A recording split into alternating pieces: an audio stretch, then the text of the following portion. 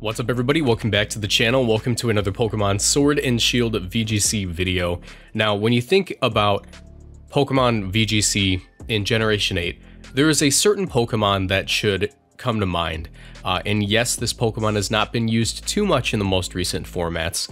However, it is a ever-looming threat that will always find a way to succeed, and that is Coalossal. Now, Coalossal is a Pokemon that has been known for its, it almost seems like it was tailor-made to be the Generation 8 VGC Pokemon. It takes advantage of Dynamax or Gigantamax, which is the generation's key gimmick, I guess.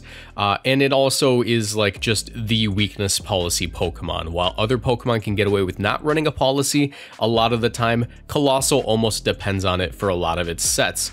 So, why am I talking about Coalossal? Well, as it turns out, Coalossal has recently won two huge events, one being the Victory Road to Columbus tour, and one was a little while ago being the Melbourne, Australia regional. So let's talk about it. Why is Coalossal seeing results? And that's the scary thing. Why is Coalossal seeing results? It's in a format where we see Groudon and we see Kyogre, and sometimes we see them on the same team. We see Blastoise getting used. There's a lot of options for dealing with Coalossal.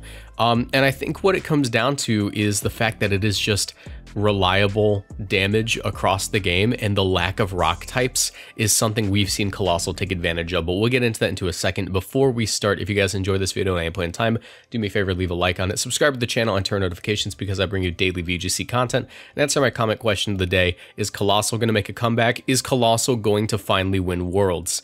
Let me know, and let's go ahead and get into it.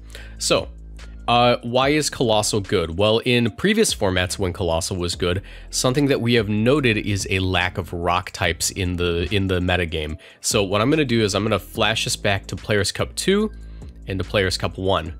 So here's what we're going to do. We're going to take a look at the progression of Coalossal, and if you want a very in-depth progression of Coalossal, there's a video on my channel. It's the pinned video on the front page of my channel. It is basically just a video essay on Coalossal, so check that out if you want to get more information about the Pokemon in general, but that's a little bit of an older video we're going to talk about today. So, Players Cup 1, won by Santino Tarquinio, and his team had a Togekiss, Dragapult, Urshifu Rapid Strike, Incineroar, Rillaboom, Coalossal. Something to note about the format Coalossal is taking place in: a lot of teams don't have a rock type. Why is this important? So Coalossal's max move deals 1/6 of the opponent's HP per turn. So by the time the rocks are over, if you haven't switched out, that is what? So 1/6 over the course of 4 turns, you're going to lose 2/3 of your health. That's a little broken. That's a little broken. And why is that so important that you're not a rock type when you're facing it? It's that the only Pokemon immune to it are rock types. So while you could minimize the damage from a max Wildfire from Charizard by switching in your own Charizard and your own Incineroar, which sometimes you see on the same team, all of a sudden those two Pokemon aren't going to be taking any residual damage over the course of the next few turns. The Wildfire is mostly negated. Or you could even switch in your Incineroar, keep your Kyogre on the field. Yeah, the Kyogre is going to be taking residual damage, but overall, your team's overall HP isn't going to go down that much. That's the thing. There are so few rock types in the metagame. There's like nearly 0 that are relevant right now that Coalossal can take advantage of it, and that's where it thrives. Look at this. So, first place, Santino. He's got a Coalossal, obviously. There's no rock type on second place. There's no rock type on 5th place. Was it? Yeah, tied for 5th. None in Julian's team, none in Antonio's team, none in Ben's team. Yeah, like, so the vast majority of teams that did well in this tournament didn't have rock types. Why is that? Because rock types weren't good in general. It's hard to find a point, or it's hard to find a use in a rock type if it's not relevant, you know?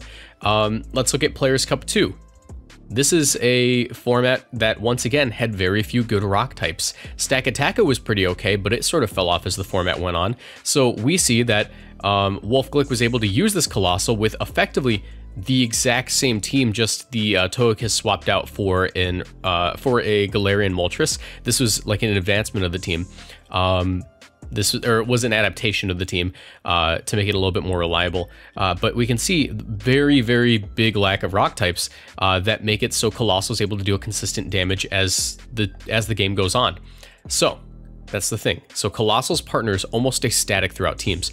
You see Incineroar because Fake Out's very important. Obviously, Incineroar is a great Pokemon. You see Rillaboom because it's able to deal with the water types that want to deal with Coalossal while also giving it health regen as the turns go on with Grassy Terrain. But on top of that, Landorus is very common in Series 7 and onwards, so that Grassy Terrain became more important because if the Landorus isn't Dynamaxing, now its Earthquake is going to get its damage cut, which is an effect a lot of people forget about. Grassy Terrain specifically cuts the damage of Bulldoze, Magnitude, and Earthquake, I believe. So that's something to keep in mind.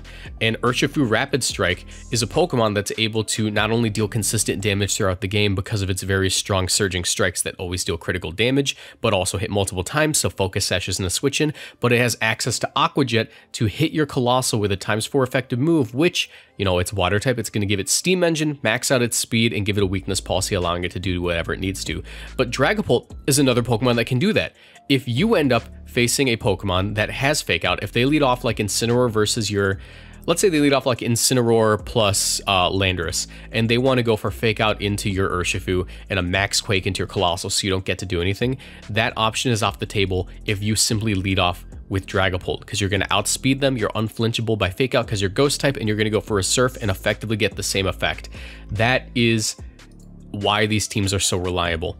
So what we see is in the current format, players recognizing the fact that, hey, there are even less rock types than before, and yes, there are answers to Coalossal, but it doesn't matter what Pokemon you are. It doesn't matter if you resist the hit. If you get hit by a +2 Max Volcalith off of Meteor Beam, it's gonna hurt. And not only that, even though there are all these answers to Coalossal, the best typing, I would argue, in this current format is flying, especially these flying electric Pokemon that we see all over the format. We see Thundurus and Zapdos on nearly every team. We see Regieleki on nearly every team. These are very important Pokemon to beating Hyper Offense, because if you're running like a supportive Thundurus, you're going to be able to go for Eerie Impulses. If you're running like an offensive Thundurus, it's also very important if you're dealing with Incineroar. If your team's very Intimidate weak, your Thundurus is going to be able to use its Defiant boost to deal with that. But what are you going to do if an Urshifu Rapid Strike just Aqua Jets a Coalossal and eliminates your best answer to Intimidate spam? All of a sudden that Incineroar on the Coalossal team is going to be able to do whatever it needs to do, and it's going to be able to do it so well. But yeah, and here's another thing. You know, Coalossal has a lot of answers in this format, obviously. Kyogre, Groudon, none of those want to deal with Rillaboom. Groudon especially doesn't want to deal with Urshifu Rapid Strike if they can get rid of the Sun. And Zacian and Yveltal, that's basically just, how do I say it? Like, we saw Zacian, Galarian Moltres, and the usual Coalossal crew be very effective in previous formats. I believe it won a major tournament at some point, but I forget which one.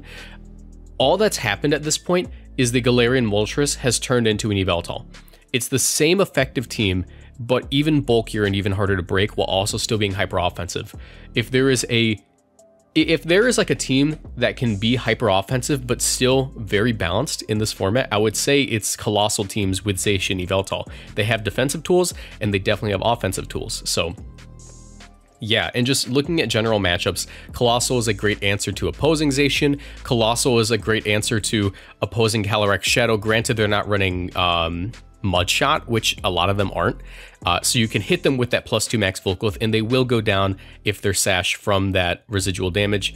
Even if you're like, even if you're a Kyogre, getting hit by a +2 Max Volcalith and then going down in 1 to 2 turns, or getting hit in range of like a Rillaboom's Grassy Glide, despite the fact that you're Dynamaxed, that's huge because you're losing a Dynamax Pokemon early and taking less key pieces from your opponent's side of the field than the Coalossal is, because not only are they going to take one Pokemon from you, even if it's a trade, they get residual damage for the rest of the game, and that's the biggest part about it.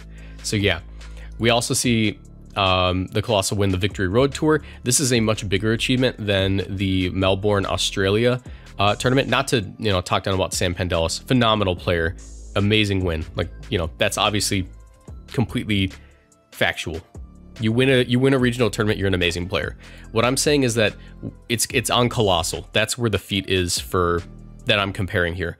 A Coalossal team winning an 87 player tournament is like, yay, that's pretty cool. But when you win a 337 player tournament, that's a lot bigger, because here we see that there were 7 Swiss rounds plus top 8 elim. This one's 9 Swiss rounds plus X2 single elimination top cut. So basically it becomes a situation where there's much less room for, or there are a lot of rounds and you have to play consistently for a longer time. So yeah, like that's huge. I don't know, like it's just the fact that Colossal is somehow still being viable in this climate of a VGC metagame is just what baffles me. That's just what baffles me. Usually in these videos, I would go over results from the rest of the teams and just talk about, you know, hey, this was a pretty cool tournament. But I've been doing that for a while. I might do that for the next big event. However, for this video, I generally just wanted to talk about why Colossal is seeing a comeback and why it's so good.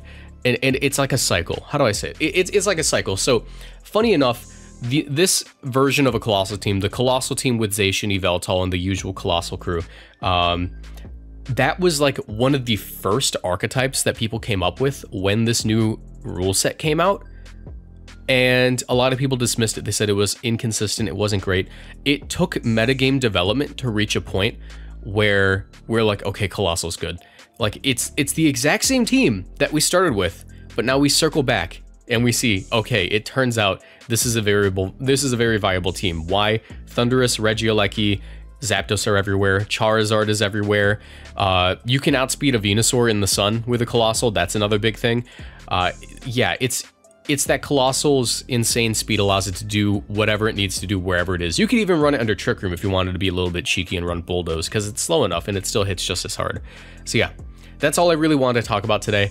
I'm going to be going live, and tonight I might be practicing with the Buzzwole team to prepare for Milwaukee Regionals, but I also might just put the Blastoise team and practice Buzzwole exclusively for Patreon or just by myself.